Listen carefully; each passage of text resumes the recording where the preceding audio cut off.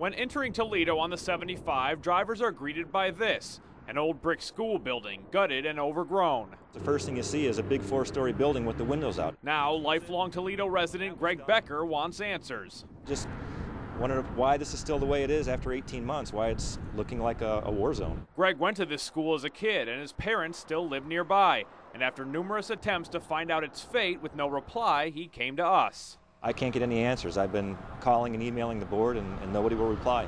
Most recently, it was Riverside Elementary, but that closed a couple of years ago. Then demolition began and abruptly stopped, and now no work has been done for months.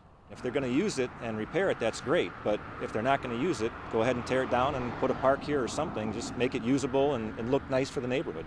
Greg says he doesn't want to cause problems. He just wants what's best for his hometown.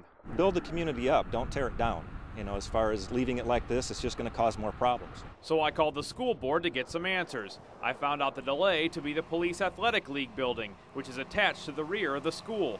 The problem? It's all attached to the same power source. I was told that PAL is currently looking for a temporary facility until the demo is done, and that TPS is waiting on some permits that should be completed by next week. And Greg, I was told that the demolition is going to be done in December, or at the very latest in January. Just another step as the Glass City looks to the future. Chris Delkamp, WNWO News.